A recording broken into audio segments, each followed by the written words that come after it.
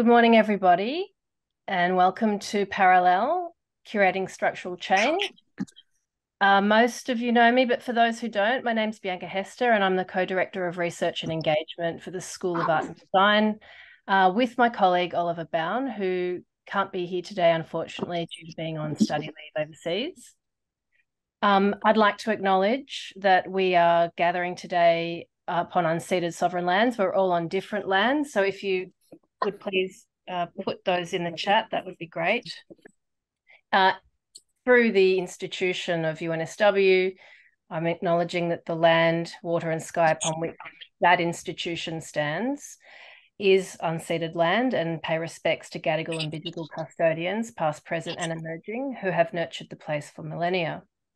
We meet here in acknowledgement that this is a site of innovation and creativity for thousands and thousands of years, and that we are the beneficiaries of their care and custodianship.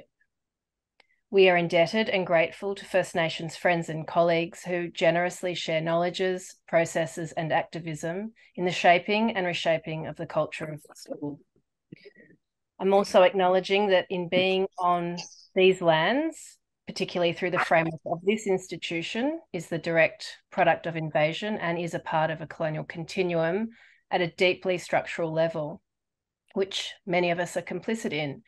Therefore, acknowledgements are not enough, and I ask us all to deepen our own critical engagements with the work of cultural reflexivity in an ongoing way, alongside listening to and centering Aboriginal leadership, methodologies, knowledges and people across the various layers of teaching, organisational and research practice that is taking place within this institution, and to commit to contributing to developing safer spaces for Aboriginal and Torres Strait Islander people in the School of Art and Design and UNSW as a whole.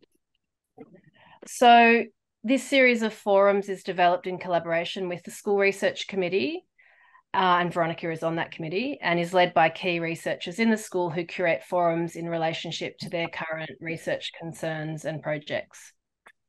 So it's with really great pleasure and warmth on behalf of the School of Art and Design that I welcome the Parallel Structures Project, led by Verónica and Salote, with a team of curatorial fellows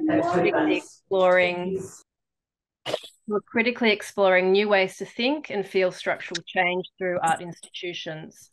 I welcome the team to introduce the fellows and give a brief background to the project. Thank you so much for joining us, curatorial fellows and audience. And just the basic general housekeeping. I'm going to mute Ying. Hi Ying. It's good to see you here. Mic's off, please. Questions in the chat, and we'll open it up to Q&A and dialogue at the end of the session. So I'll hand it over to you, Parallel. Thank you, Bianca. So I'd like to acknowledge that I'm on the lands of the Tupi people, and Salote, Tawale and I will be co-chairing today. Salote has disappeared from my screen. Are you there, Salote? Yeah, there you are. Here. Sorry, just panicking. Anyway, so Salote and I wanted to start just by giving you a very brief introduction to Parallel and why we initiated the project. And so maybe we could start with some photos from Mama, and these are not projects that Salote and I developed, they're projects that Mama developed, but I guess it gives you a sense of the history out of which Parallel comes from. So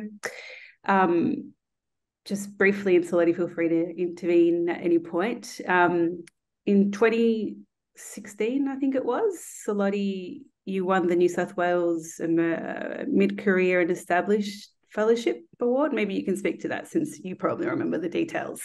Oh, yes. Part of the award was a residency and in a regional art museum. It was between, I think, Tweed Heads and Mama. And I have family down just 40 minutes out of Mama, and it's sort of the border between Victoria and New South Wales that have been two places of home for me. So I chose there. And Verónica and had invited me to be a part of a research group between, I can't remember where, Verónica, was at like King's College. Arizona and King's College. Arizona and King's College. And there was some funding there, and we decided to do a project together. And, because, and we went down to Mama. I was there for my residency. I was making work for another show. We went down there to like work on something with Mama. And I approached Bree at the time, who was the director there, and asked if, that Mama would be interested in maybe doing a project that introduced people from the area, like refugees and immigrants from the area, to the museum who maybe already didn't have that connection.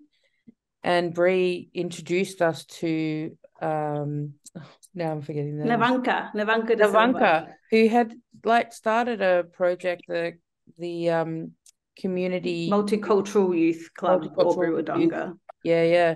And so we decided to invite them to come and do a tour of the museum, and that included the back end and the front end. So we were going to go and look in the collections, and then do a workshop in an exhibition, and then at the end of that, ask them if they wanted to continue that connection with the organization, because we knew that we'd be leaving, but Mama was interested. Nevanka really wanted to make a connection with the museum, and so we did at that day. It was a really lovely day.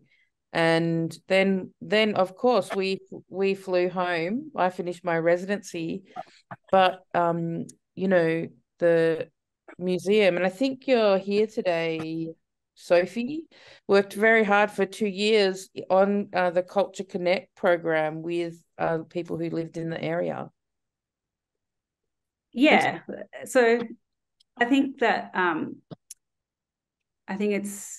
it's kind of been that was 2017, I think it was. So it's been a long-term dialogue, and Sophie Holvest, who is here today and works in engagement at the museum, and also Nanette Orley, who's a curator at the museum, and Annie Falk and Bree Pickering and Michael Moran and others have been in dialogue with us over many years, and doing their own initiatives like Sunday Art Chat.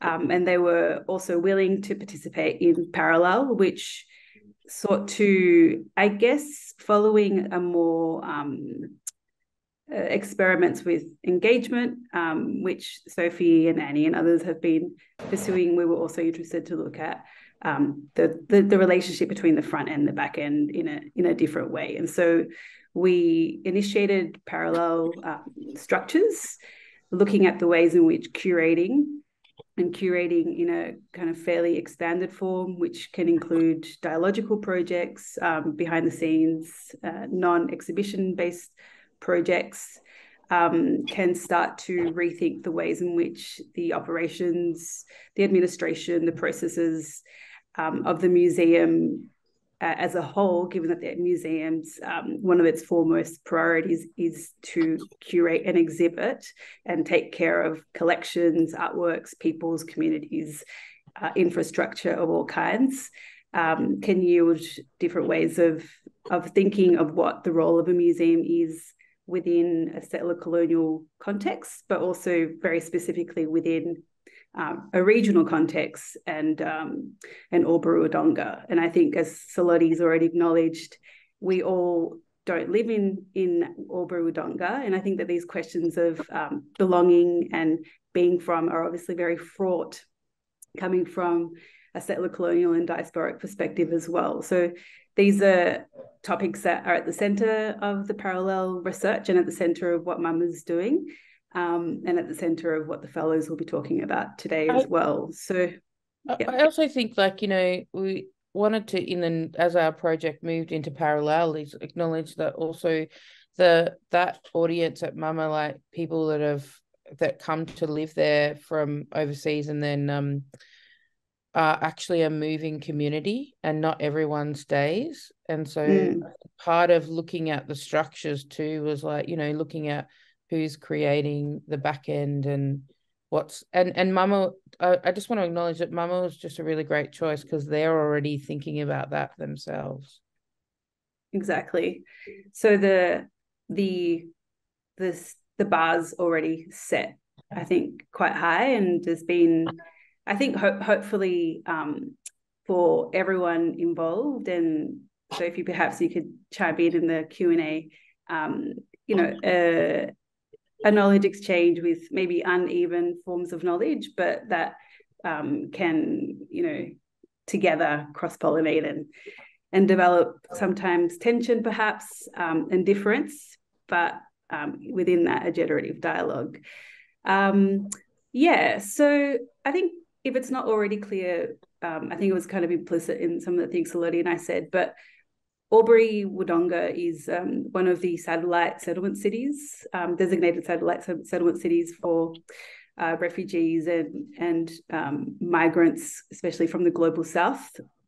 And so therefore its highest growing population is of refugee and migrant populations from the global south. And that's why we wanted to take this approach and rethink the role of the museum from a position that is also diasporic, which is as represented from by the curatorial fellows that will speak today. So I guess we can kind of jump into the talk now and maybe just show you some cute pictures while I just tell you the structure.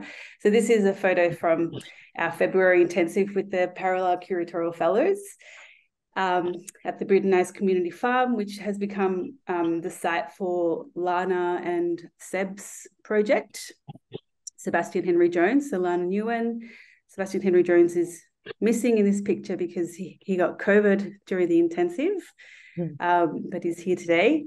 We should have photoshopped him in with a pillow and a tissue. Yeah. So, and before we move in, I also just wanted to acknowledge that part of what Parallel is broadly doing, so Parallel is more than just, I guess, the curatorial projects at Mama. It's also a critical writing project that we've developed in collaboration with Runway Journal. And I know some Runway people are here today, so thanks Joe and Sarah and others, if I haven't seen you, sorry, for coming today. And so through that Runway collaboration, we've commissioned a series of texts that are looking at questions central to Parallel. So ideas of structural change from diasporic and First Nations peoples, but also in relation to regional Australia. So we've released 3 of the commissions so far, and the next 3 are coming out soon, and then some other new commissions will be announced soon too. So, okay, so today we've got the 6 fellows, curatorial fellows speaking, and we've kind of developed a structure. It's just 3 sections, and the first section is entitled The Detail of Structural Change, where we'll be asking 2 of the fellows to talk to the idea of what structural change is, how that concept has changed perhaps through this project.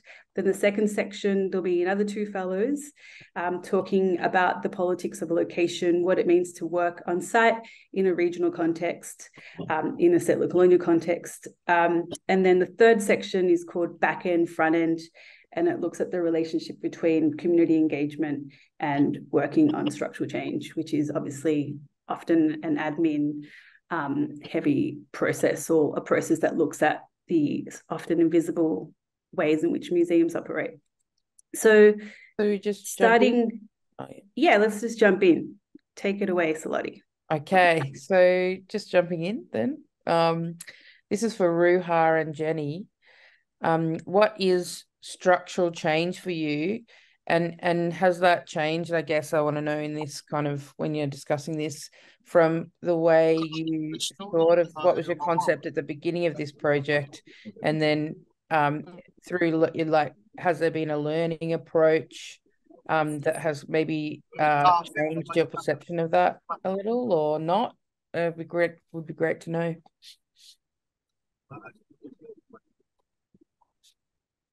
So just some context, Ruha's going to talk first, I think, and she's in the back of a van, not planned. She's safe, don't worry. Yeah, she hasn't in the middle of a kidnapping.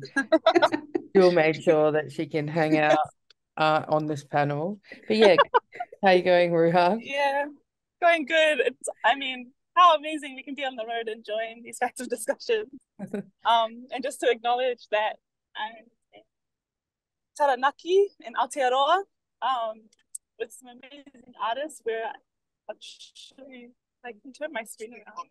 We're in the wake of the maunga here, Maunga Taranaki, which has just achieved the status of personhood legally. So it's a real kind of special place to be on this land.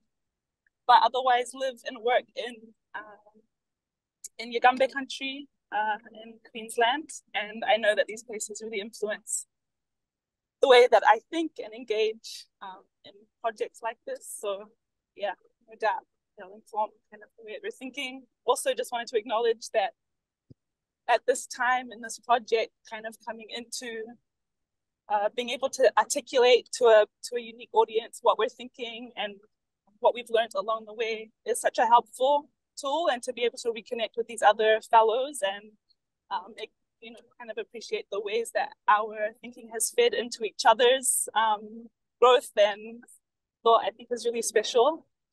We've had, it's really been a beautiful relationship, and I think we're kind of coming into the space knowing that so much has been done in between, and I think it's a really precious time for us to hear about and find those synergies. So grateful to be here in that context and to be able to speak with Jenny to these questions.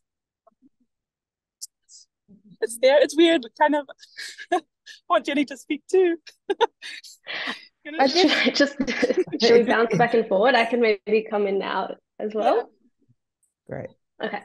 I guess before I begin, I want to acknowledge that I'm speaking on the unceded lands of Bidjigal and Gadigal people and pay my respects to elders past and present, and that a lot of this thinking was really shaped by a lot of the research and traveling that I did in Albury Wodonga, which is on Wiradjuri land. So I want to pay my respects to others there as well.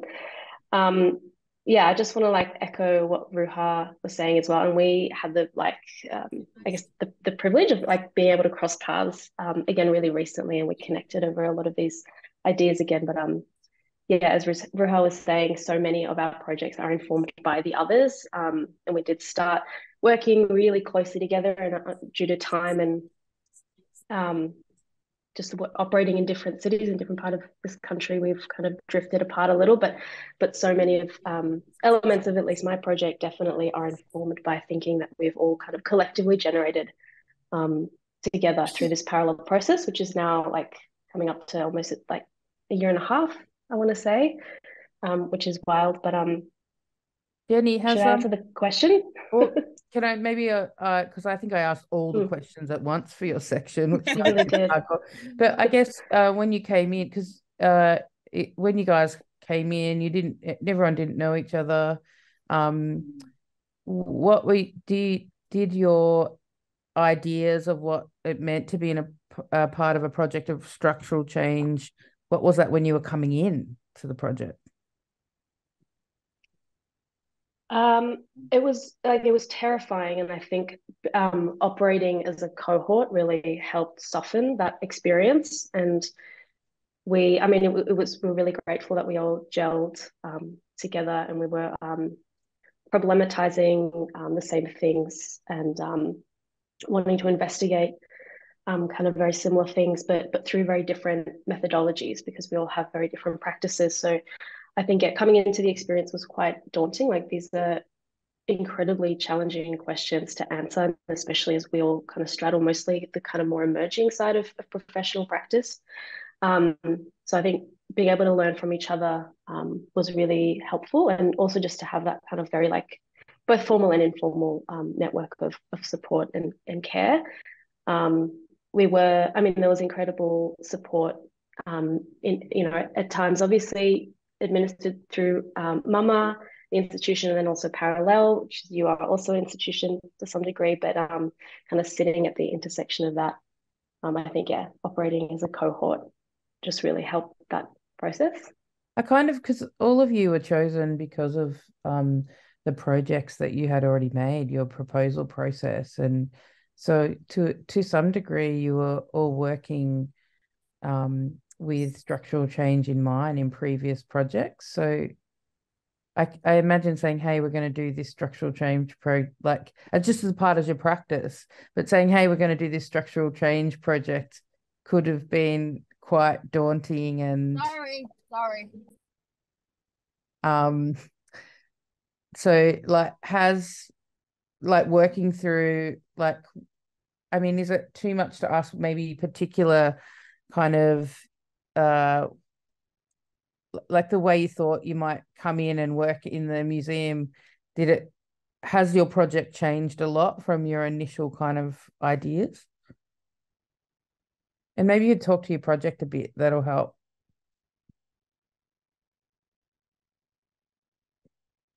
I think I was talking to you, Jenny. Yeah. Oh, to me, sorry. Yeah. Yeah, I think, just kind of being on the tail end of this, not tail end, but really, having the rubber hit the road now. I've been reflecting on and what I had sort of initially proposed, and then it's incredibly similar. I'll just wait for. Okay. Initially, and to kind of also go back to your question before, I was looking to kind of unpick or trouble and apologies, I've got quite a terrible cold. So if I sound a bit congested, that's why.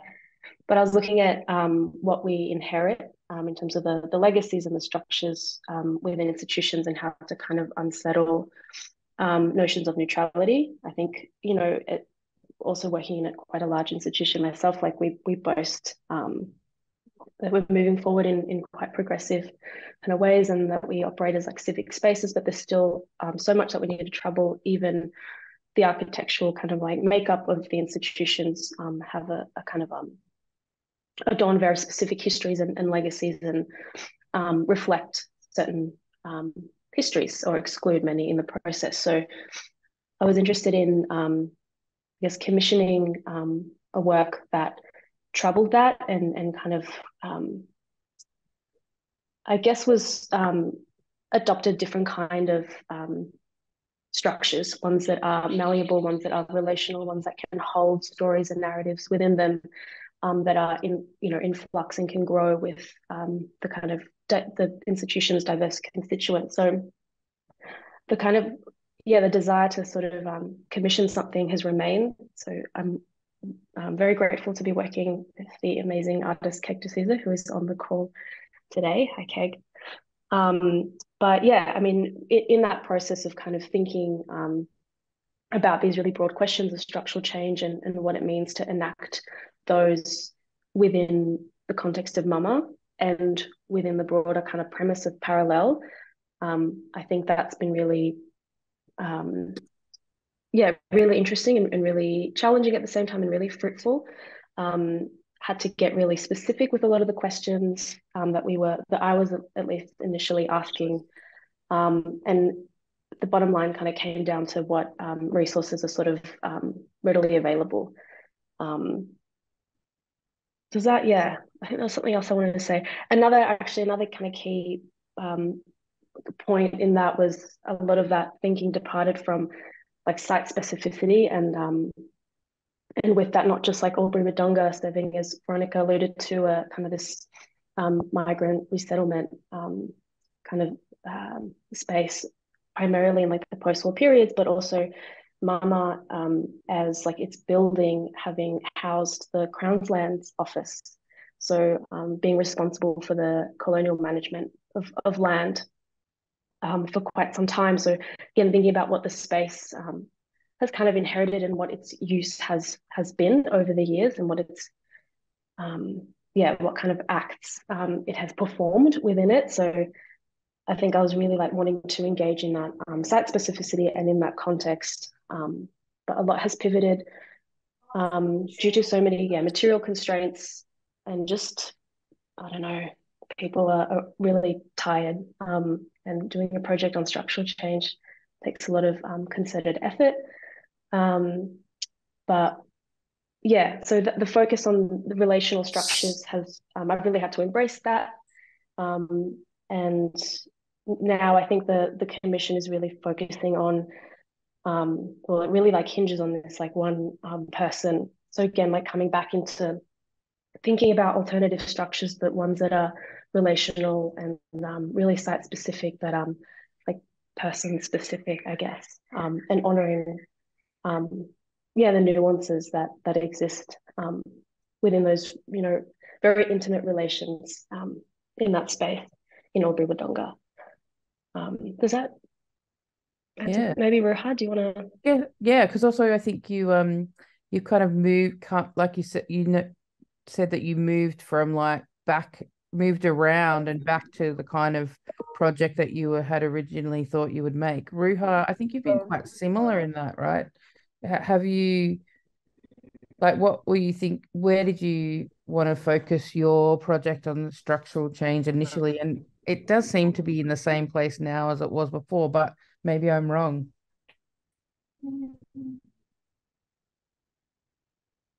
Yeah, no, I mean, it's, I think the main shift is you kind of have theories, but you know, the context is going to inform so much of how that plays out. I think the nature of our project, something that came up initially when we were together in February, that really stood out for me is, you know, often and kind of ingrained into a way of working over a long period of time. And, you know, some maybe, you know, how do you kind of instigate or involve yourself? What is your role to participate in kind of sustainable structural change as someone coming into a place that's new, only being able to spend limited time there? Your networks and relationships are also, yeah, I guess, restricted. And I guess it was really lucky to be in a place where Mama themselves were also critically analyzing their own structures and seeking to expand their ways of thinking and to kind of consider that, you know, it wasn't about coming and achieving the structural change that's going to be in place for time to come. That wasn't necessarily, I guess, my perception of what success in the project was about being able to figure out what contribution can you make to, and, you know, where the, to something that will need many people and much time to kind of follow through and maybe see more definitive results. So I guess finding that balance of designing something that maybe had a, you know, it was goals you're setting for your project and like what are the goals that are going to mean something in the grander scheme of things, the journey of this institution, really be able to be woven in. And I guess, yeah, maybe puts it just to speak to this random slide that's been sitting here for so long, in case that helps. But I think one of the things was looking at just even the difference between structures, and it's come up recently in chats with Jenny as well. And it's this idea that, you know, depending on the purpose we see for an institution, institutions, I've kind of found it helpful always to think of these different entities that make up a society, being, you know, there are individuals who have certain powers, certain sense of responsibility, certain things, you know, the ability to take individual initiative to kind of act in a particular way. Communities that within themselves also have, you know, cultures exist in that space and ways of working that enable them to be able to work in ways unique to that entity. And then institutions, you know, have a particular kind of characteristics that allow them also to contribute to the society in particular ways. And so kind of understanding that, but also the relationships between them has been something that's really been a question on my mind going in. And that depending on the purpose that guides those relationships, you can either build structures that are very mechanical, kind of transactional, there to achieve certain tasks, or you can build systems that have the ability to grow, to learn, to adapt and overcome challenges through consultations. And so a big part of my question was how do you build, it's also a spectrum. It's how do we make our structures, how do we build capacity in our institutions that have structures that are able to change and evolve and have that agility and are able to do that, not with audience, not with artists and community just being participants in the things we set, but are really protagonists of that process as well and sharing that purpose. And how do those kind of things coming into exist? that with Mama. I'm just wondering, Sorry, because you both also work for quite big organizations as well as like working in parallel, and like what about how these things work without you being there? Like, because when you're talking about people and specific I guess specific powers, and also like what an institution wants to be seen as, or how they operate, is like is it possible to affect those changes when you're gone, is also a question I think about when I hear you talk like that. Yeah, I think it's about building systems, and sometimes our interaction with people who do come from different cultures or different ways of thinking allow us to become more conscious of what we do have in place already, and that there are possibilities for it to look different. I think that's probably one of the things, is just to offer a different perspective, not that it has to be something that's pulling someone in that, but it's just how do we make space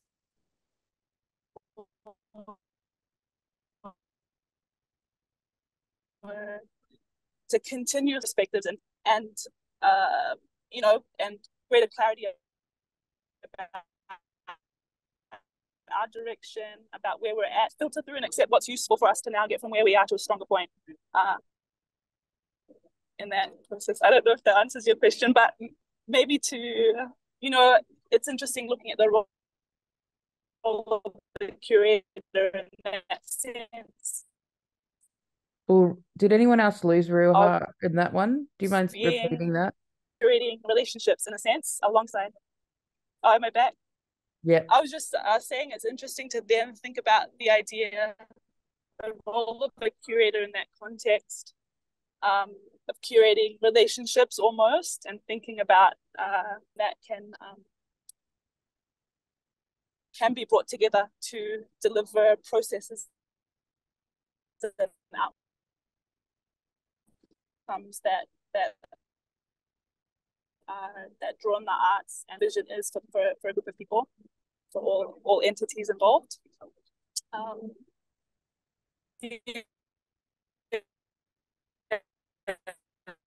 You're cutting out a bit, Ruha. So maybe we'll just get Jenny to jump in.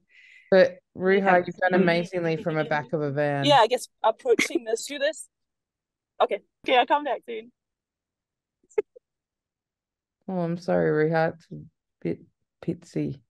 So Ruha, just because it's maybe the information was lost, is working with Mama's Raw program, which is their youth program. I think it's under 25. Yeah, youth, I think it's 25 and under. Yeah. And it's an annual exhibition program. So she's been working on that project in particular, which is the sides that you're seeing. But yes, anyway, maybe Jenny can speak now. Yeah, we were looking at just what. Yeah, sorry, Ruha. The van's done so well. Was it the question? I think the internet's really too patchy. You see the landscape. Oh, okay. Is it still patchy? No, it's on now. It's working now. It's working? Should I go for it? Go for it.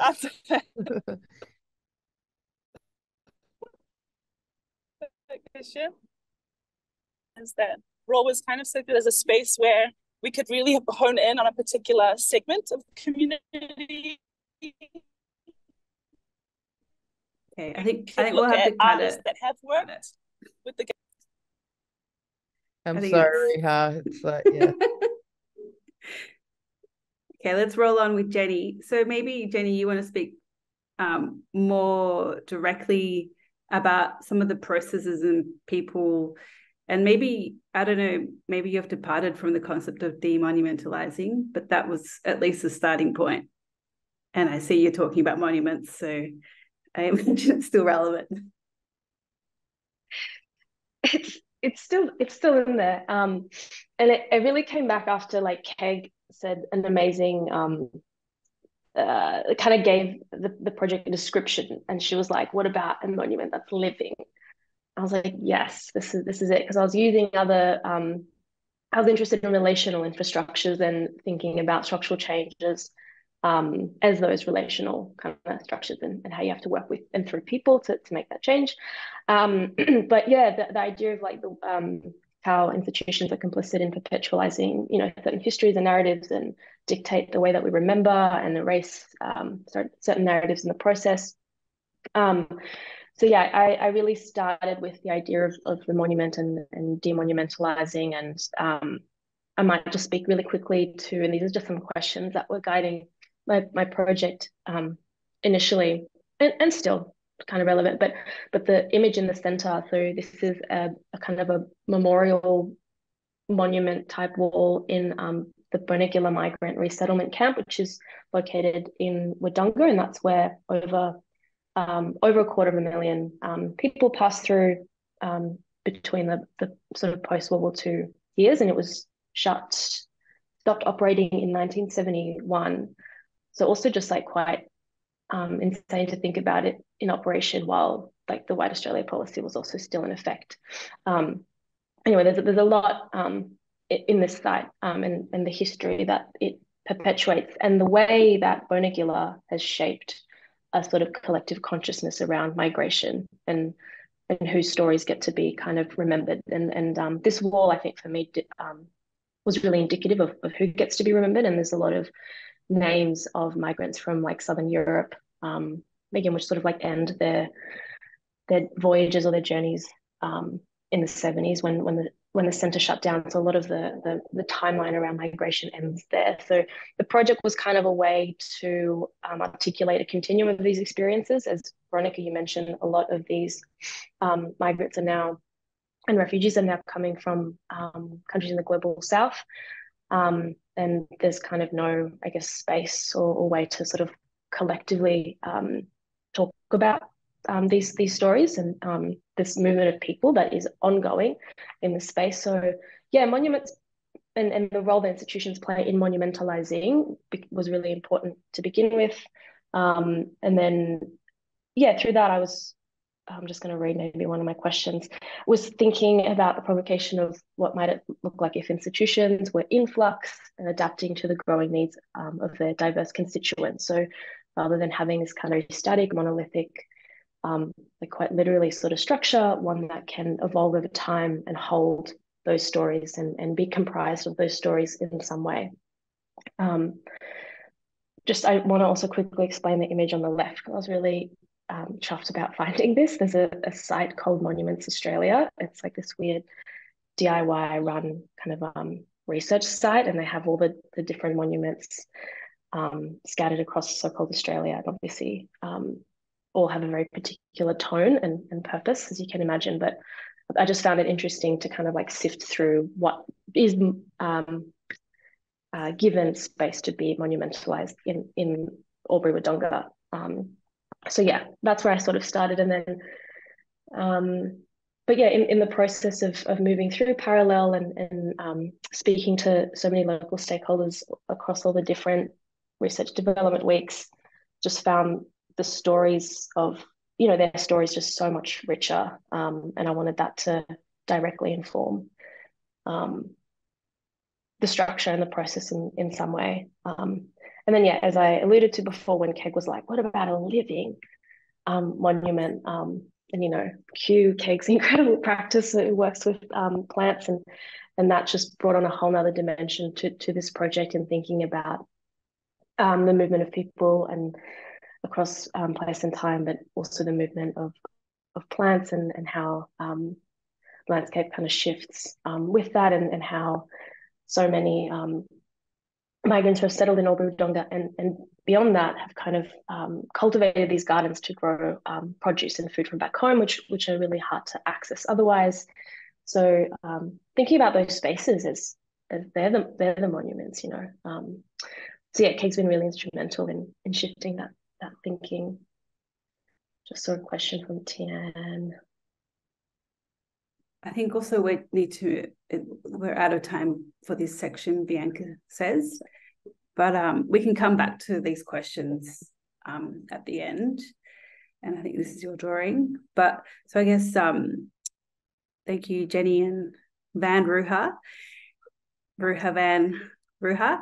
And yeah, and just reflecting back on, you know, the detail of structural change, I think it's hard to get to the detail is part of, I think, what we've discovered in this project, but through methods of relationality, and I think thinking on those interpersonal forms of working through what an institution is. So it is living, it's social, it's also, I guess, trying to think of the building or monumental architectures like the museum as being also living and being not static, something that can be transformed even temporarily through these processes. So I think we'll move on to the next section, and which is the politics of location, by which we mean many things, and I won't speak to them because I guess Lana and Seb will speak to them. But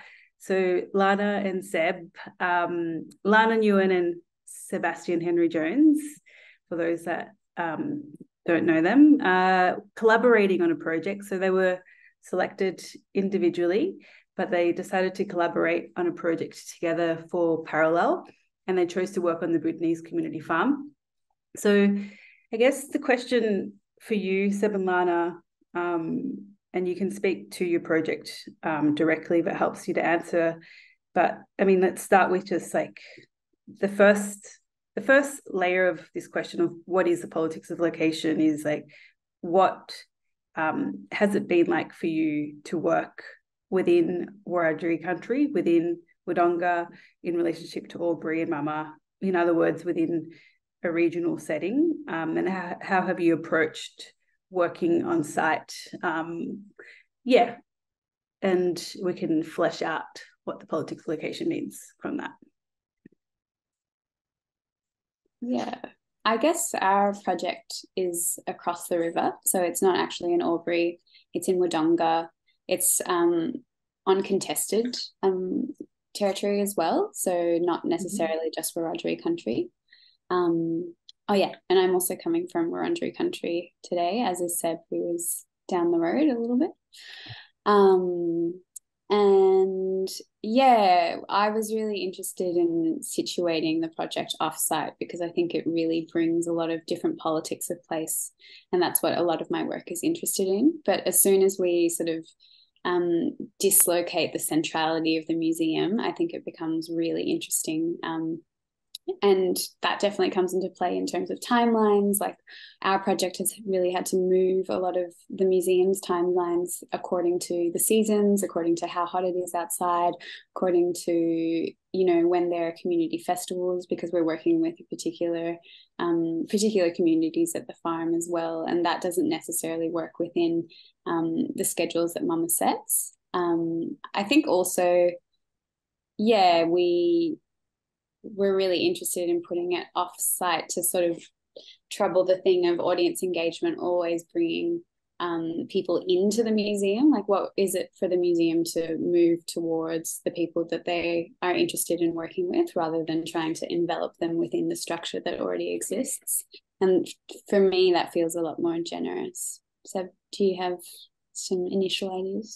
Yeah, I mean, I'm also on Wurundjeri country, as Lana said. But yeah, just for a little bit of context, we were originally working on 2 discrete projects. So while Lana was wanting to situate a project at the Bhutanese community farm offsite, I was also wanting to situate a project offsite in a sense, but one that existed between the relationships of local artists living in the region. So I guess kind of sharing our projects with each other, we realized that we were both interested in thinking about how the museum can support culture or significant cultural activity that's already happening, rather than capturing or reproducing it through discursive programming. So yeah, our project is thinking about bringing this group of local artists to the Bhutanese community garden to engage with each other within a kind of pedagogical framework. I mean, the Bhutanese garden supports dozens of Bhutanese families, and in recent years, Congolese families. They're growing ingredients that they can't necessarily buy at the supermarket.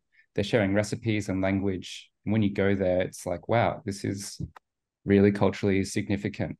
A lot of situating our project offsite has been about not only like redirecting like the flow of energy and currency away from the museum, but kind of expanding the work that it already does. So for example, like an institutional understanding of care, which often is read through the lens of conservation, whereby objects are looked after for in this kind of hermetically sealed environment. By situating the project outside, allows an expansion of that understanding to maybe incorporate living things, and to kind of think about how a museum might care for country, and in doing so, you start kind of expanding the responsibilities of institutions. Yeah, I think that's all I'm going to say for now, but yeah. Interesting working across the state divide. I think our project is in Wodonga, which probably has a bit of a class difference to Albury, and Albury is where most of the museum staff live, who I know anyway. And it's been really interesting, sort of, because Albury Wodonga are twin cities across, and we're in the Victorian side, and often we'll just go over to the New South Wales side. But in terms of getting funding, that's been a really complicated process as well. And I think that's also speaks to us coming in from the city also into this space and moving across those borders. Yeah, I think there's lots to explore there.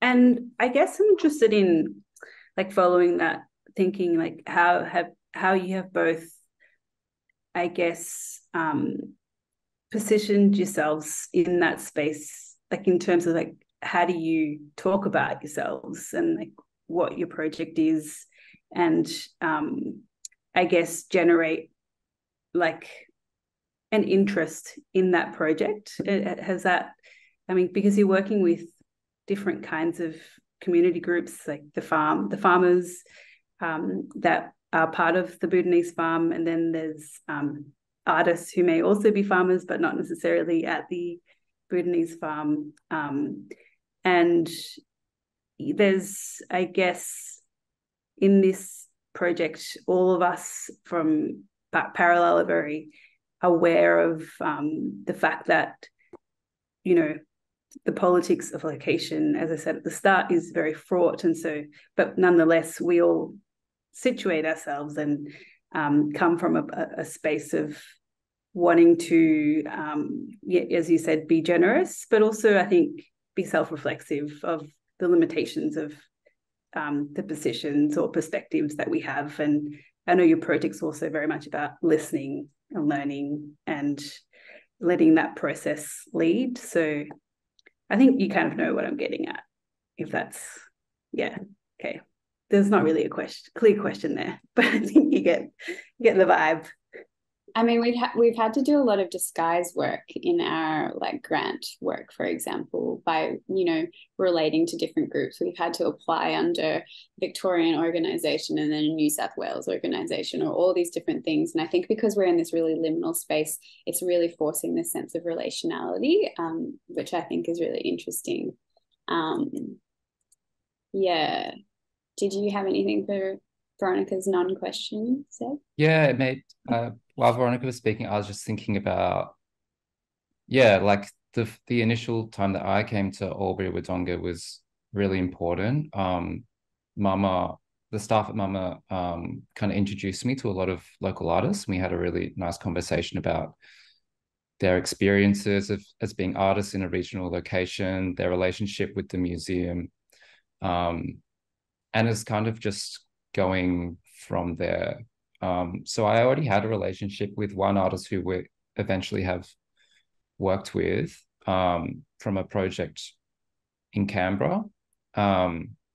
Yeah, I don't know, just kind of being open to, like, you meet one person and then they introduce you to someone else, and you kind of like engage with those moments and experiences in a very resourceful way. So I don't know, for me, in that sense, the project has kind of grown organically. I don't know if I'm answering your question, B. Are there Well, there was people no question, involved? Seb. There was a sort of not question. Are there people involved from your initial project proposal in this new one that you're working with, Lana? Yeah, there are. So yeah, the artists that we have ended up working with, I think three of them I met in this initial meeting. So that's Ashley Lang, Susie Loesch, and Glenys Briggs. And they're all local artists in inverted commas, because living locally in a regional context might mean that you live like an hour's drive away. But in kind of getting to know them and their practices a little bit more, we discovered that, like, you know, Susie, for example, has this amazing garden at her house and like a keen interest in gardening. In the time since I've met him, Ash has begun working as a curator at Wangaratta Gallery. So all these, I guess, like, yeah, expanding our working relationship with these people to involve not just like what their artistic practice is, has really informed the project itself. Which is really important, I think, because I think there's a cultural idea of art that comes from a museum, and I think our project's trying to expand what art and culture can be seen as, and that's particularly why we're interested in working with a culturally significant place like the farm and with farmers, and like working with those different types of skill sets that maybe aren't classically defined as art in like the Western canon. I think a lot of our project also is about giving the space for people to learn from each other who are already close by. And I think we were looking at a lot of the education programs at Mama and seeing that they were sort of, you know, an expert artist and like a paid cohort of people who were learning, you know, like how to paint or how to do photography, like the expert artist, like work that's already in the collection. And so this was a different space of giving people, I guess, empowering them with what they already know and allowing them to teach each other, like between the local artists, but also between the farmers and the artists, and also between the farmers themselves, giving them the opportunity to do that as well. Yeah. I guess I'm also just thinking, I mean, it's one of the questions we wanted to ask you, which is quite broad, but at least it's a question. Is like, what have been some of the challenges that you've experienced, like with in relation? I mean, the challenges are many, I am sure, but maybe more specifically in relationship to, I guess, implementing your specific idea of structural change. Like you've already mentioned, expanding ideas of conservation and wanting to work offsite to expand the idea of the space of culture. So if you could speak to some of those challenges working on the farm. Yeah, I guess I think something all the fellows would have experienced is just the distance from like where we're all living to where our projects are taking place. That's had really big implications for the way that Lana and I have been able to, you know, make plans and organize our time.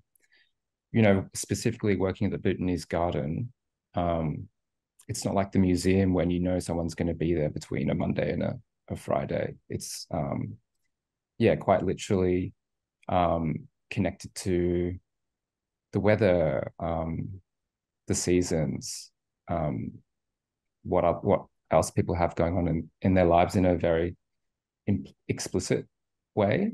Yeah, so that's obviously been a really big challenge. Something that I've found challenging is like really trying to get to the heart of like what art means in a regional context. And Lana touched on it a little bit before, but I found that there is an understanding about art or fine art in Albury Wodonga at least that recognizes like painting and sculpture as something that is legible as art, and kind of figuring out whether that is something that is an expectation of local audiences or whether that's like an assumption of local audience that is held by the museum has been really challenging. And I don't know if I spent enough time in the context of Albury Wodonga or whether I've met enough people to really come to an answer with that. But I'm hoping that our project can kind of unpack some of those questions for me. Yeah. And I guess maybe it's worth saying that your project is developed in collaboration with the farm and then 5 artists it's a kind of like a project that has been happening already for almost a year, I think. And in March, it culminates in a 5-day kind of school, basically, isn't it? Yeah. In March 7, it's kind of the exhibition day, isn't it, at the farm? I also just wanted to say one of the challenges for our project was some of the structures at Mama in terms of exhibitions and public programs. As soon as something moves outside of the gallery space and is, exhibited in like not a typical exhibition way, it gets half the amount of funding. And so partially why we combined our projects was to be able to have that amount of resources to make something feel really significant outside of the exhibition space. It's like a sort of bias in the system that actually biases a particular way of interacting with art and looking, and a particular mode of art, which is very object-based. And so we've really tried to move against that, I guess. And that's been a tricky thing. And I guess we've worked in our structure to try and shift that, but it was definitely a challenge. And I think it's going to be a challenge if the museum and continually like art institutions want to work with diverse communities. Like they're going to have to change the way that they're working, not only allowing people in. I think it's a very colonial way of thinking to just like assimilate into what is already happening rather than actually bending and negotiating and talking about the needs of the people that you're trying to relate to. And so part of our project is also like asking about the reciprocal nature of those interactions, instead of, the museum just being this bastion of culture that's collected in this, weird storage place. Like, can it also feed like living communities and cultures that actually generate that? Yeah, I mean, yeah. So I guess, Lana, you're talking about too, like the fee structures and how they're set, and they even like exist beyond how the museum, like that's not just set by the museum, isn't it? It's like set by funders and funding. Like really, when we talk about structures, we're also talking beyond the museum. Yeah, definitely. And those, public programs have often less people, and it's a deeper relationality, and organizations are funded by government programs that love to talk about numbers of people through an exhibition, and that's why you can fund that more easily. But this type of work of learning together, and even just like the space to think together without an outcome, is really rare. And I guess that's what I'm really interested in this project, and generally in the work I like. And do you just kind of, before we move on to the next section, do you think that that working on this project has changed, I guess, your perception of how you proceed with a structural change project? Because I know you both, this is part of your curatorial practice more broadly. It's not the first such project, and but it might be different to something else you've done, given that it is working in a regional context with a different kind of premise. Like parallel is probably different to other things you've been working on. Yeah, I mean, it's really like working in a smaller arts community has really reinforced to me that, you know, the people working in an organization are the organization. Like in the time that we've been in Albury Wodonga, like, you know, staff have invited us to their homes for dinner. We've run into them on the street. You know, we've met their families. The staff members in the museum have really close working relationships with almost all of the artists in the area. So they're not necessarily, you know, hidden away in an office like you would expect the people, or the perception of like people working in an institution is. They're very visible within a community. And in saying that, like, yeah, it makes me think that structural change is actually relatively achievable and very responsive to locality and community if the individuals in an organization are committed to it. So that has actually been a really big positive that I've taken away from the project. And I think, yeah, working in a regional context has made that clear to me.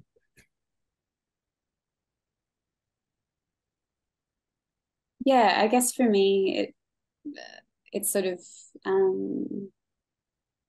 clarifies, I think, that this work is all about relationality and also needs to be done collectively when we're responding to a structure, which is a relational project in itself.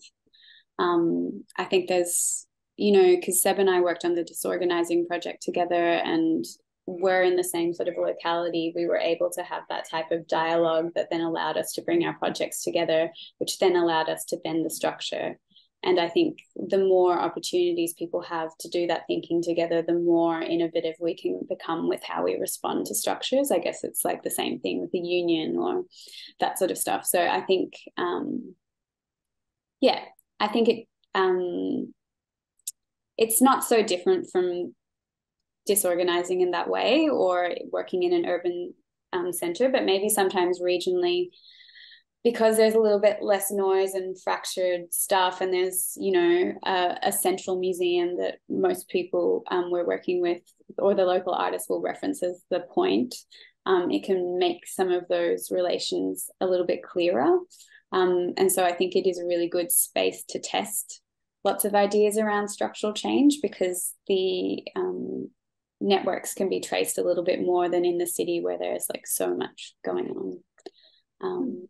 But yeah, I think it's the same thing of like relationality and people, like Seb said.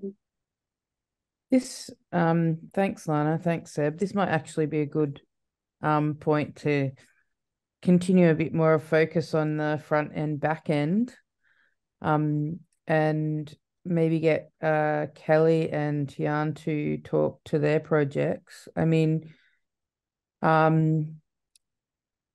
just for context as well, like Kelly, you've got a exhibition that's happening in the gallery, and Tian, your project has like started and kind of stayed within the back end processes of Mama. So it might be, I think that you guys will be a good kind of pair to talk to that. What I mean, Kelly, what have been some of the back end processes you've focused on in your project? I promise I'm going to answer your question. And yeah, hi, everybody. My name is Telly. I'm coming from unceded Gadigal lands. Just a little bit about my background. I'm a creative producer, and curator. I work at the intersections of contemporary art, nightlife, and culture. I'm Haitian, of Haitian background. I grew up in America, hence why I sound very American. But if you met any of my family, they sound deeply Caribbean. It all means that I'm African diasporic. And, you know, I've moved to Australia 5 years ago. And when I moved to Australia, I immediately started to grapple with what does it mean to be Black and of African diasporic background, living in a country with other Black folks and Black First Nations folks. So I think a lot of how I came into this was with that thinking. The image that you're seeing right now is a poster that's outside the African grocery store in Wodonga. And I love the image inside. To the right of that is an image of some products in the grocery store. And I love that even in a store which is meant to sell, like, you know, Black foods and things specific to Blackness, you still found elements of whiteness, like hair relaxing products and skin lightening creams. So just how whiteness infiltrates Black spaces always. So I'll start with that. And to answer your question, Salote, about what have been some of the back end processes, I think a lot of my project has been my journey to the collection, to the back end, and just looking for thanks, great. You could go to that second slide, actually. Looking for myself in the museum, looking for reflections of myself. And I think that, like, some of these questions here are some of the thinkings that I kind of was going through that led me to the back end. So I was looking for Black representations in the museum, asking myself, does the museum have Black African diasporic artists and artworks? Which quickly led me to actually looking at artworks that had Black subjects, because I realized, given the time constraints that I had and how the museum collects works, that would be an easier thing for me to actually look at works featuring Black subjects. Like, I could quickly look at a painting or a photograph and be like, yeah, there's a Black subject. And then I started asking myself questions like, are these self-determined understandings of Black identity? How does the museum does the museum have any Black self-determined representations in their artworks and collections? And as I was looking at works, I quickly realized that, like, maybe does the museum perpetuate Black stereotypes? Actually, maybe a lot of the things that I was looking at are ways that the museum continues to, like, unconsciously perpetuate ideas of Black identity. And asking myself the question, which brought me to my exhibition, does and can the museum help shape our understanding of the world, and in particular, Black identity? Can you go to the next slide, Salote? Or Verónica? Or whoever's controlling the slide. Amazing. Let's go to that slide, the next one. Yeah. So these are some artworks that I found in the collection. The sepia image is a photograph by an artist named Jillian Viva Gibbs. I really love the name of this artwork. This work is called, the first one of the young Black girls holding the crying white baby is called Don't You Cry. And the image next to her is called Children's Nanny. Again, I found this in a box of images that was in the collection, and they're just like, it was like maybe 30 to 50 images that Viva Gibbs took on her trips to South Africa. I remember in conversation with folks who worked at the museum, I asked if these images had ever been shown, if these images were to be, would they ever show these images? And I guess the sentiment that I was feeling was that, like, oh, maybe these images are a little bit too complicated and they hadn't figured out a way to bring them out of the back end and share them. And I was like really a bit determined to, like, how do I, like, bring these images out? How do I, like, almost liberate these Black bodies that have been, like, in the museum's collection, in their store, in this box, and bring them out into the gallery space. So those are some of the complicated images I found. The image of the young Black girl with her eyes upwards, that's a Shireen Fahad image that the museum has. It's called Chosen Africa. This image is part of, it's in a series, but this museum, or this image and artwork, lives in the museum's collection on its own, isolated from its series. Again, the title of this work is called Chosen Africa, and it's part of a series that Shireen did called The Chosen. And I started to think to myself, like, what does it mean for this image to sit away from its series, like to sit on its own? What does it mean for this image to have such a big title? Like, Africa is a continent that consists of lots of cultures and languages. What does it mean for this little girl to be representative, to be the chosen of an entire continent? So that was, some of the things that I was grappling with, thinking through. I love the image, black and white image of, to the left of the two Black men. That's a Tracy Muffet image called Some Lads. I think the Viva Gibbs and Shireen Fahad image feel complex. I think there are good intentions there, but I think, they inadvertently still push Black stereotypes. And what I loved about the Tracy Muffet image was, like, here you had this image of these two Black men that were soft, caring, gentle, words that I don't think people typically equate to Black masculinity. And I thought, like, oh, how interesting that, like, this Black photographer was able to get that sentiment across, to give us a more nuanced understanding of, like, Black identity. I also love that Brooke Andrew donut. That's a sculpture work that the museum has in their collection. I also love the idea that, like, Black people always don't want to make work about Black identity, work featuring Black subjects. They want to make works that are dynamic and bold and a little bit weird as well. And I just love how, for me, donut kind of represents that. And then the image right below that, that's still from a new commission work that I commissioned these two artists, Naomi Impa Musemu, who lives in Albury, and Olivia Solomon, an artist from Sydney. I invited them to make a new work about, like, Black, and in particular, Black African diasporic self-determination. And this invitation was to, like, continue this conversation that I already saw happening in the museum's collection, like, where there were works with Black subjects, but they weren't Black African diasporic subjects that weren't self-determined. And then there was work by Black First Nation subjects that were self-determined. And I wanted Black African diasporic people to kind of have the same opportunity to create self-determined work.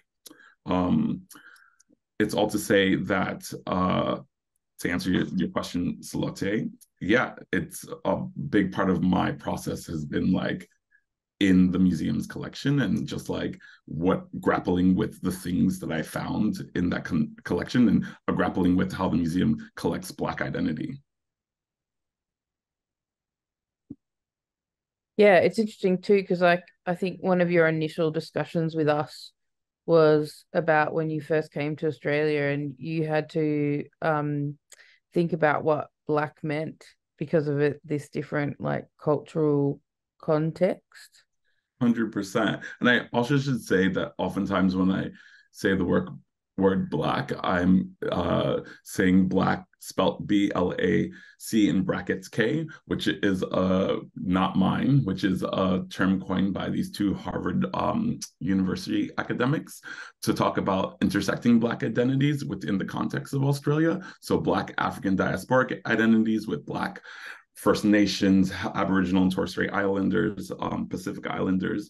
And again, in that is a conversation about how we have different histories, but we've been impacted by colonization in similar ways. We have experiences with colorism and racism, white supremacy, like a lot of those shared experiences. And because I remember when we first all went through a tour of the collection with Michael, and Michael was talking about, when you become in charge of a collection, you inherit, like, the way that other people have collected. how, you're in your description of self-determined, you've got this Tracy Moffat. Were there many others in your like finding out about the back end of like works where it is a self-determined maker that creates these images? Yeah, and all of the ones that I did find were Black First Nations artists. So I think that's why I really wanted to have this intersecting conversation about Black identity, because it's to say that Mama does have Black self-determined work. And Mama has done a really beautiful rehangs. They have First Nations curator Andrea Briggs, who does really beautiful collection hangs that are like Black led and field and have that idea of Black self-determination. But I couldn't find that in regards to Black African diasporic folks. And again, why I'm interested in Black African diasporic folks is because, at the top of this conversation, we talked about how Albury has this growing Black migrant refugee community growing.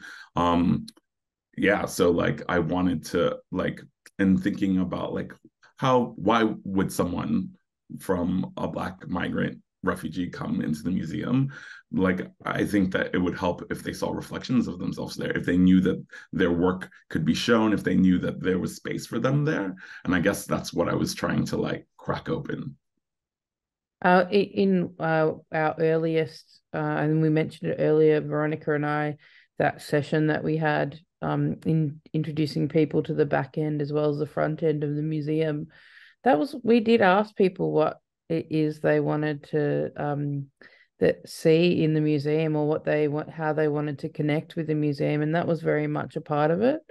That like seeing themselves self-represented, but also actually as makers, the people who were with us that were makers, like to connect to greater Albury through like their own kind of like representing themselves and culture through like workshops and things like that. Totally. I think that also part of when I was thinking about inviting Black artists from Albury to come and do a new commission, one of the questions that I got was like, one of the questions I asked were like, oh, are there any Black artists like who would be like museum ready to like participate in this? And there was an unknowing. There were people weren't sure who, and it made me start to think of Black art forms that maybe weren't recognized, right? And I think that I had conversations with folks, and it led me to find Naomi, who was like the local Black hair braider, and I started to think of like hair and hair braiding and that Black art form that doesn't necessarily get recognized. And I think was Naomi's entry point into this project. Great. And what were the kind of challenges of then bringing Naomi to work within this project within the gallery context? Well, I mean, I think Naomi has never worked in the context of a museum or arts institution. Naomi probably still struggles seeing herself as an artist. Every time I say she's an artist, she kind of pushes back against that. But again, I think for me, this project has been an exercise in Black dreaming and giving Black people the opportunity to dream, giving Black people the opportunity to like imagine different futures, which is an exercise I think Black people don't oftentimes get to do. Yeah. Would you say though that maybe if we looked at it from the other side, like the museum does want to hear like and see, like, you've had like a good reception to the ideas around this project.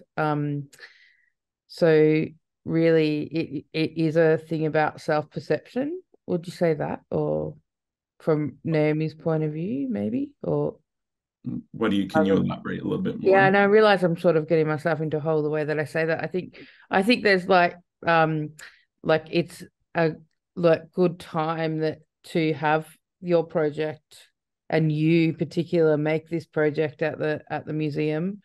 And I can see also this like in relation to Seb and Lana's project too, is like expanding on what can be seen as art and culture within the museum on its own terms as a project, rather than as like just viewing from the, I guess, the white outside. I guess I, like Veronica, have less of a question there than maybe a statement of seeing like that. Like it's great that like you did have to find, okay, where am I going to find uh like a project, and actually seeing like knowing and seeing culture was really a part of that. Developing that like front end and back end. Once 100%. again, not a question. Happens to all of us, Salote. Maybe just to kind of move on to Tian and have time for questions. That's all right. Yep. So Tian, thanks a lot for that, Kelly, as well. And everyone who's spoken so far. Tian, your projects kind of started in the back end and kind of stayed there. Can you kind of talk to your journey there? Yeah, so hi everyone. I'm Tian and I'm calling from Dari country, from from the land of the Baramatigal. So my project, I guess the framing of it, the way that I work is very process led. And so the process that I wanted to bring in was related to this text that I wrote last year, a manifesto for radical care, or how to be a human in the arts. And that text, I guess, was sort of bringing together a lot of my thinking around care within institutions, or just, I guess, care within the arts sector, which relates to institutions. And so I guess there were sort of two sort of parts of that. One was, as part of my research week, I invited members of staff across a cross-section of the staff, including the senior team and I guess, casually employed visitor services staff and everyone in between to enter into a reading group around the text. And so we read the text and we had a very open discussion around what that sort of prompted. Sorry, can you go back? And so the 5 points of the text set and respect boundaries, invest in the personal, change can happen within the microcosm, sharing is caring, and growing interdependently. In the process of that reading, there were things that emerged that then pointed me towards maybe areas of structural change that I was interested in, which related to care. And I think particularly care around the most precarious workers in the organization and the most marginalized. And there was sort of an intersection of that where there were visitor services staff who were casuals, and a lot of them were culturally and linguistically diverse, and who are interfacing with, I guess, a predominantly white audience, or perhaps were having sort of challenging sort of situations relating to audience engagement and I guess conflicts within their role and then themselves as a person. And so that's what I was really interested in sort of thinking about, because that was the challenge that was presented during that research time. Is it all right if I just quickly ask you, because the very first part of your project was like everyone talking about like reading the manifesto together, and I think this is maybe something that people don't have to do as an experience in their workplace in that way. How did that go? Like, how did you perceive people's responses to sitting in a room and reading the manifesto together? If I may ask, sorry I cut in, but Sure. I mean, I think depending on what sort of what your role was within the organization, this was either very familiar or very unfamiliar. And so I think there was a range of responses from people. But just in general, I think everyone was very open, everyone was very interested and very generous in what they shared. And it was really an honor to actually hold that space for the staff to talk about some of these things, I guess, in a way that maybe is different to a team meeting, which might be very, I don't know, like sort of goal oriented or task focused, or project focused. So I think it created this space for, and obviously I think you know, I think that some of the things that were mentioned, you know, people knew that there were these areas that perhaps needed to be addressed. But again, I think there was also some surprise as well as to the extent of them, perhaps. I'm not sure. I mean, this is just sort of, and you know, and I don't want to go too much into it because the content of what was shared, you know, remains confidential. But you know, it was, I guess, a space for the team to, well, the whole organization to really understand, I guess, each other through the lens of reading about care. Did you feel the impact of, like, because it's been mentioned a few times, I think V and I mentioned it earlier too, is like that fly-in kind of thing, like, you know, coming in from the outside and asking people to participate in something is a little different to, like, you know, that building of relationships, I think, is initially like, you don't know what it's going to be like, you know, until yeah, definitely. I mean, I think what's interesting with this is I mean, I've worked in sort of like both as a curator but also in community engagement sort of projects. That's sort of where I started working in the arts, is within sort of community and cultural development. And what I was actually doing is you know, a community engagement process, but not with a community as you would sort of normally think about it, but actually with thinking about the organization as a community and thinking and applying, I guess, those processes that I've learned in other projects and other work to the organization itself. And that's where I wanted to start, and that's where I knew that that's where I wanted to work, because I knew that, you know, other fellows were addressing different areas, working with different parts of, you know, I guess the external facing community, and I really wanted to look at what was happening internally, particularly because I just, you know, written this text that really was focusing on people within, I guess, or either working within or working with institutions, and how care is enacted in different situations and for different people, and how that's essentially unequal. And so I guess the process then, after that research week, was I wanted to follow these steps as well in my process. And so in my proposal for my project, I outlined how I would work through each of these 5 things in a proposed project.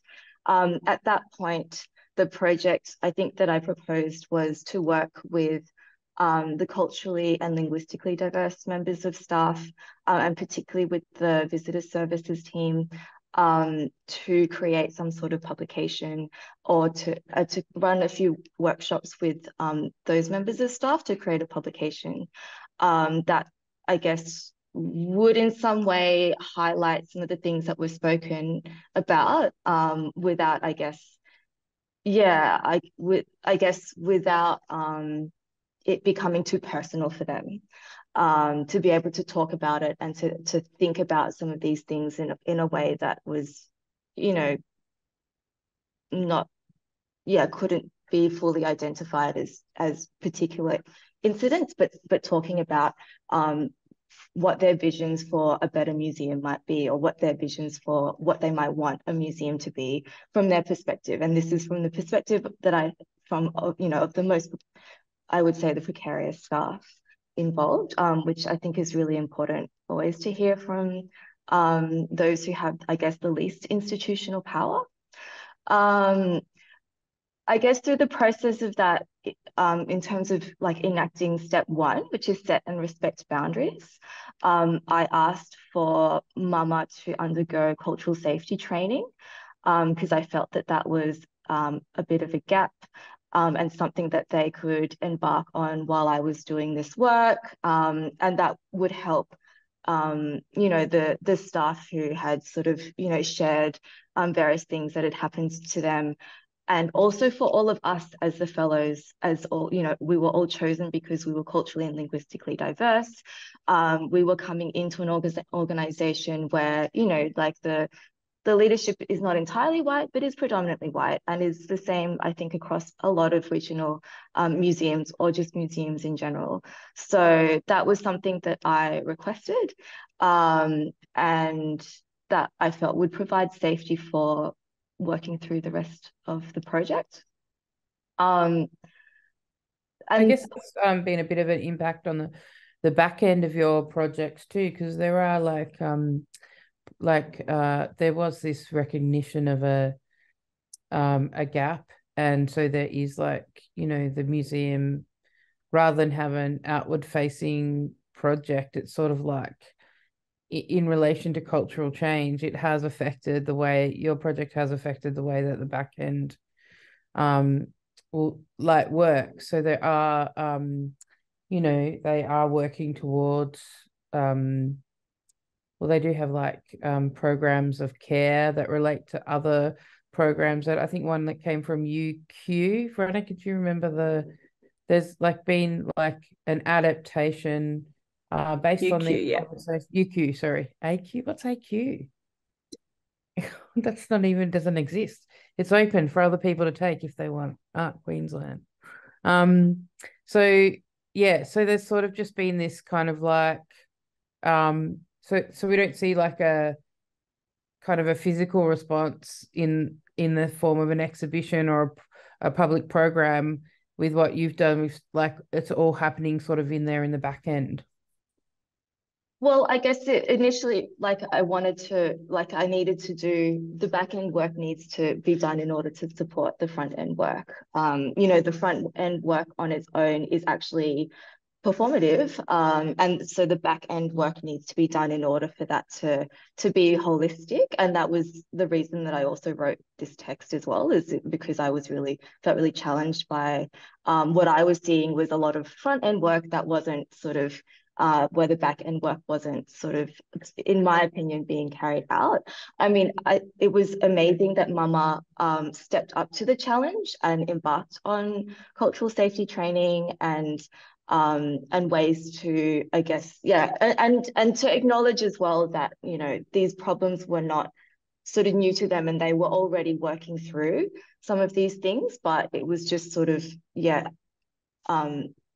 I needed certain things to be in place before I could do anything that was front end.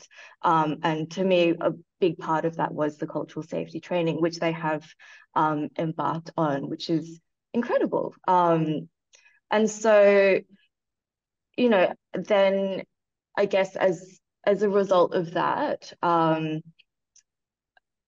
I mean, I was still really invested in in working with the visitor services team, with the marginalized staff. But, through conversations with Parallel, it was sort of, deemed that there wasn't enough time to be able to follow through with my initial idea.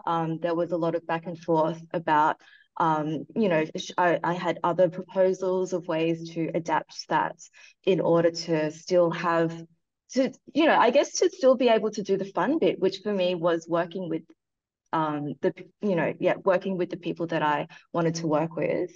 But I guess, that never, it never eventuated. And so I guess it's just a challenge, working within these things, trying to do structural changes. So much can happen, but then there are still these other structures of deadlines and time and funding and all of this stuff, which, I guess we're all still constrained by as well.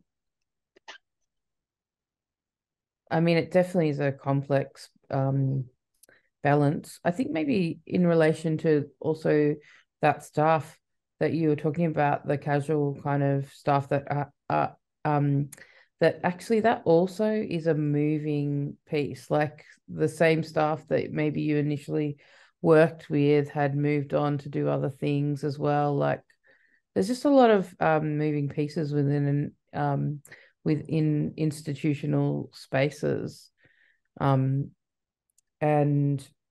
yeah, I think it is like it is true. I think the balance out of the back end makes the front end like more of a easy place for all people to work in, including like people of color like myself. I would say that I really, and just reiterate something from earlier on, and maybe Veronica, you agree, like a really important part of like asking Mama to be a part of this parallel project was that when we first worked with them, there was this recognition that they were already in this state of change and in this state of like looking to develop their structures. And they're also an organization that sits within a council. So they have structures that also are related to structures that exist within the like the council, the Albury Council, which does mean that that is a huge impact on the back end of how that place runs. Yeah, and also just, oh, sorry, go Tian. No, go for it. Oh, I was just going to say, and it's also going back to what Callie and Jenny were saying, that Mama has inherited a whole bunch of structures, but also collections, items, policies, ways of working, and it's very hard to unpack that. And I think that like that we all in different ways try and negotiate the histories of the institutions in which we work, and I think one of the maybe we can head into question time and I'll through this segue, but one of the interesting things of parallel is the points of difference, and it's definitely a conversational project, but we're all coming at this idea, this very broad, sometimes very abstract, but I think very urgent and necessarily material idea of structural change from different positions. And I think that we all need to remember that we all in that process have to work with a ton of history, our own histories, but also that of the institution. So I'm trying to create a segue. I know, but sorry, I just made me think of one thing, like even within the time period that we started working with Mama from that first kind of like experimental kind of project to now, we've seen them like make a lot of changes in the way that they, in the back end and in the front end, not just through staff and like processes in the back end, but also like how they connect to the community. And so actually in a way like, and like as an example is maybe the dismantling of the Friends of the Gallery to then become a different organization that was opened up to like more members of the community. Say that's an example. But like and so I do feel like parallel as a conversational and experimental kind of research project fits within like what fits or extends and runs alongside them as an organization in something they were already like working towards. And actually it's the strength of those structures is so powerful. Yeah. And we'll continue to work when we're gone. Yeah. Yeah. But and I think maybe one of the interesting ideas is that maybe in the, we talked about how we started working with Mama in 2016, Sophie, I think, Sophie Holfus in engagement started working with Mama maybe 2017. I can't quite remember, Sophie. Annie, I think you were already there, but Nanette started in 2019, I think it was. My point being that in that period when Mama has intentionally recruited and implemented ways of enacting structural change that exceed parallel, I think maybe parallel has become a bit redundant, or will become redundant shortly after it finishes anyway, since that Mama's already trying to pursue these ideas as well, just as a provocation. Shall we segue now? Aside too, like Sophie took us on our first tour of Bonagilla. She did, when she worked at Bonagilla. Yeah. So we have some questions in the chat. Maybe we can start, but Jasmine, you had a question. I don't know if you're still here, if you want to unmute and ask that question. Hello, everyone. It's Jasmine here. Can you hear me? Yep, we can Yes. hear you, Jasmine. Well, if you look in the chat, my question was about the term regional. Just wondering the kinds of meanings around regional that all the participants came to the project with, because for as long as MAMA and its institutional predecessors have existed, there's been this term regional gallery. And thinking about new meanings and understandings of the term regional that have emerged over the last year and a half. And I just want to acknowledge Seven Lana, who actually have reflected about those issues, but just wondering if other people, the fellows or Salote or Verónica, would like to add something. I guess those borders keep changing, don't they, Jasmine? I mean, Campbelltown Art Centre used to be a regional gallery, didn't it? That's what I think of immediately when you talk to that. Anyone else? I approach regional as not antithetic to the metropole, or like the space that I was working in, and not assuming that it was just this kind of reversal of structures or things were just kind of a mirrored sort of image, or completely different, because there are a lot of things that extend and exist within the regional spaces, but are also completely different in ways that I never would have imagined. And this is where I really relied on the MAMA staff, and Nanette and Sophie in particular, in that initial R&D week that I was on, to kind of guide me through that. And I also had to just sit in the space and learn what regional meant and what it meant to the people there and the stakeholders there.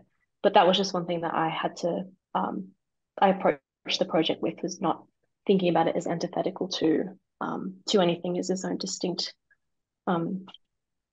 category, space.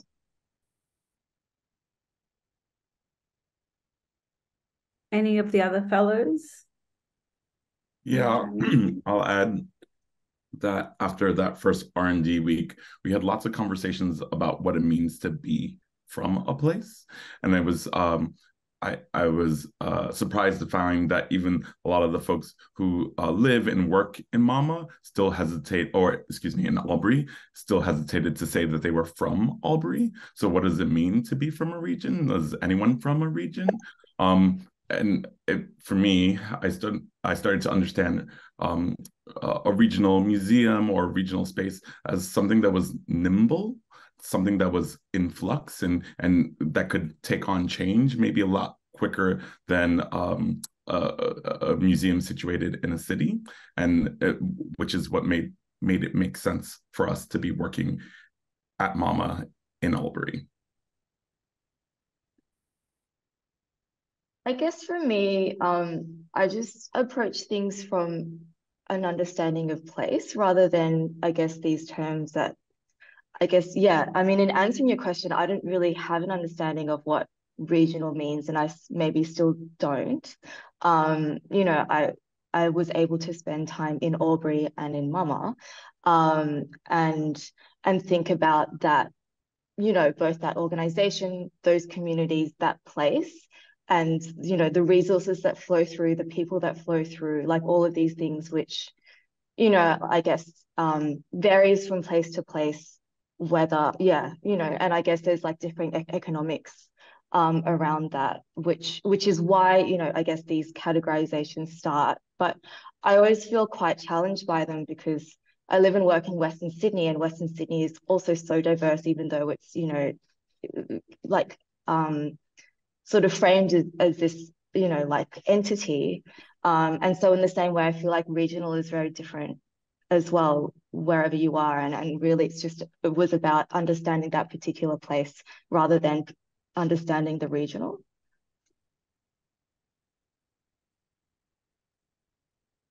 Yeah. Does anyone else have a question? Otherwise I can add.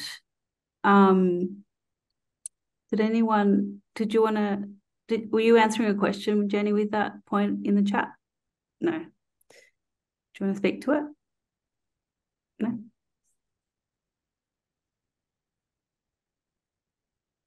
Okay. Maybe later. I'm not sure if this is a... No, I think, Jenny, that was, I think, thanks for adding that to the chat. I think, you know, for someone who wasn't brought up in the context of Australia, when I saw the term CALD, I really struggled to understand what it meant in the context of this fellowship, and who the fellowship would be open to. So I think, yeah, you're absolutely right. And like in unpacking terms, I think a term that we were all really like trying to digest was the term CALD, and how we all sat within that particular identity. Maybe some of the fellows want to talk to that.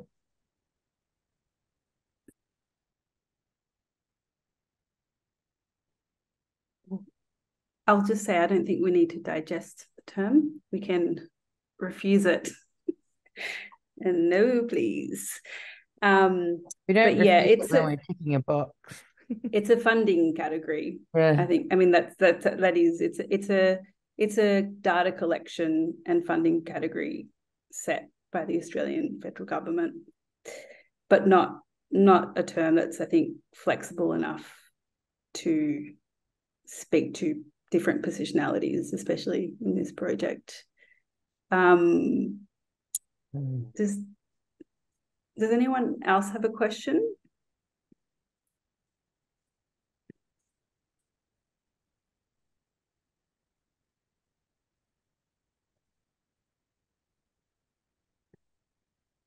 Thanks, Philip. What is the role of the public or the audience in parallel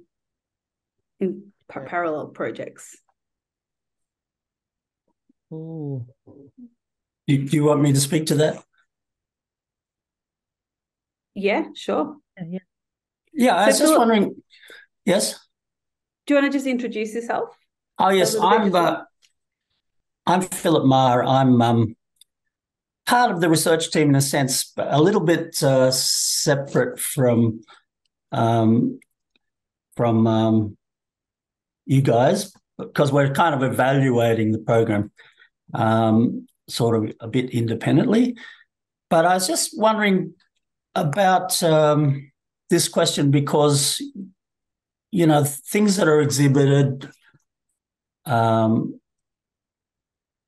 and the public programs and stuff, how is the audience and those public communities, they're a kind of third space in relation to, there's Parallel and then there's Mama, the internal, the staff and the sort of whole web of what that institution is. And then how do you envisage the audience and the public's kind of being active in this process and affecting the process, the parallel process? I just wondered if anyone had any thoughts. I mean, for me, thinking about our project at the farm, audience was like a big part of, I guess, the thinking behind the project, because I guess Mama has exhibitions that often will come from Sydney or like big interstate or national artists, and they're typically not, like, their openings aren't as well attended as the local artists. There's a really big pull for, the communities that exist within Albury Wodonga, and I think part of what I was interested in sort of merging a project with Seb, because he was working with those local artists, was to bring those communities together, because it was really clear that the farm, which exists on Crown land as a pretty, I guess, it's not like a very concrete project that couldn't shift easily, and it finds it quite hard to get funding, and it sort of is in a place where it needs that community support and community attention. And I think those local artists will bring that to this project. But also, I think it was about those connections that the local artists bring, and bringing them to also the farm, which is also speaking to the dynamic of Albury Wodonga as a refugee resettlement area, and, what sort of role does the museum play in that space? Cool. I think for me, it's an interesting question, because for me, the public and the audience isn't actually a part of it at all. I would love to think about ways in which a public and audience is part of that. But then also at the same time, I guess there's, levels of safety and, that sort of thing that also needs to be considered when you are sharing things, and especially when you are working in the back end. And so, I think, sorry, I'm distracted. So I think actually the audience doesn't necessarily need to be part of it, especially if we are talking about structural change. Like, what is the audience for structural change? Actually, is it all of us? Is it actually other practitioners who are most interested in this? Do the general public even care? I think these are all questions that I think I've been grappling with this project.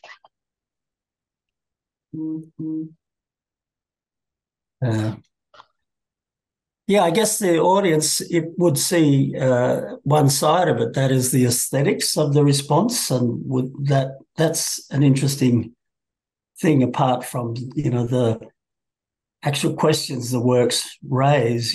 So particularly say with Kelly's project, just how those publics might be part of that sort of change that everyone's talking about. I think the interesting thing about local government is that it's very inclusive, and when you talk to the staff, the museum is for everybody, and that's why I think there's an important question. But anyway, add a quick note to your question, Philip. The whole commission that Keegan and I are working on is shaped by a local stakeholder. I don't use the term audience so much, because I want to conceive of everyone as quite active agents, yada yada. But the whole intention of the commission was to have it shaped in consultation with local stakeholders, and that's what we've done. So we're working with this incredible woman called Verónica, and everything is built around her. So without her, this project wouldn't exist. Sure. Yeah. Okay. No, I'm just thinking of the sort of the front end when people see your work and how they respond, how that can be. Will that be folded into anything? Will it be sort of a process at that point of when the programs are rolled out, and And what will that mean for the continuity of the structural change in the future? You know, because things will be presented around that. And anyway, I don't know, it's a general question, I guess, that maybe doesn't have a clear answer like many of the questions.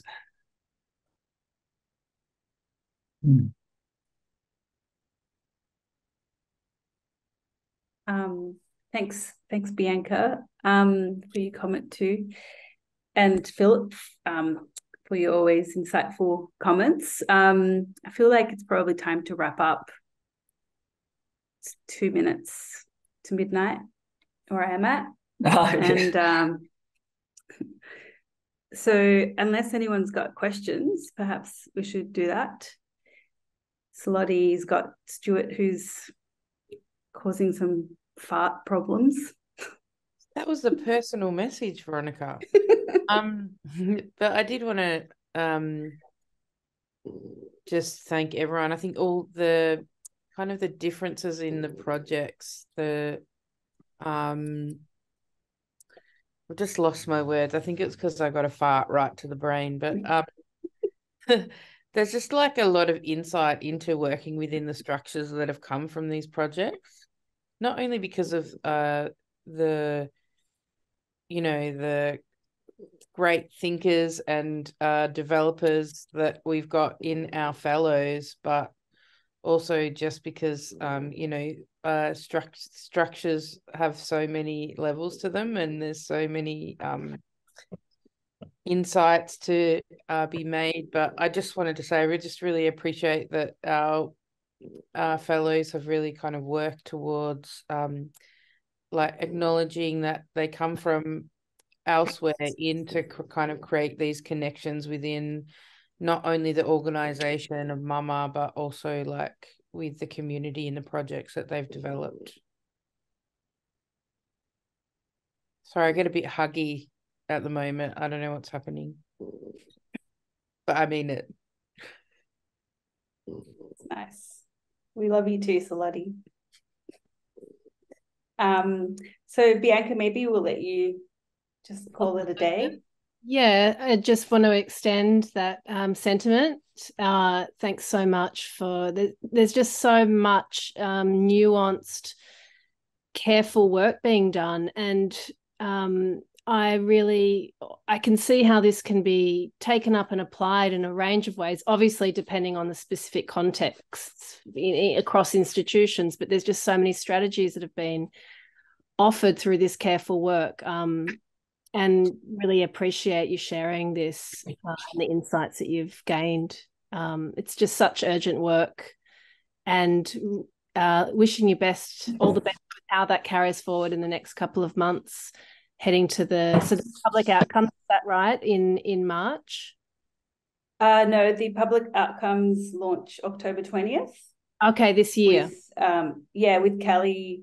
Kelly's the first exhibition, followed by Evgenia and Keg, November 3, and then Bruja February 3, and then Seven Lana in March. And we'll also run like a public program, symposium, workshop, event in February 5 to 6, where people can come and hear the fellows on site, including Seven Lana at the farm is the plan. And Tian, we're thinking maybe you can speak there to your project too. But we'll be launching all of that information soon. We can these networks as well. Yeah, and I also just briefly wanted to thank some of our collaborators, not Runway Journal, who I mentioned at the start, but also Yinglang Dan, who is working with us as an architect and exhibition designer to draw out some of the ideas of how do you visualize ideas of structural change in exhibition and public program format, and Philip Ma and Ian Ang, who's not here, from Western Sydney, and of course Sophie and Annie from Mama, who are here, but all the Mama staff as well. And thanks to also Keg. I mean, this is a lot of people to thank. And now I'm getting emotional. Because it's midnight where you are. It's midnight. My gin's finished. And you miss us. You miss us too much, right? Yeah, I miss you all. And thanks to all my beautiful colleagues for coming as well, to hear the fellows. And Salote and I ask questions and non-questions. Very appreciated. We're great at the non-questions. Yeah. Anyway, so yes, well, thank you very much. And thank you to all the fellows, Seb, Lana, Ruha in the van, Tian, and Jenny and Kelly. You've all been wonderful. So thanks. Big hug. Bye-bye. Bye. Bye-bye.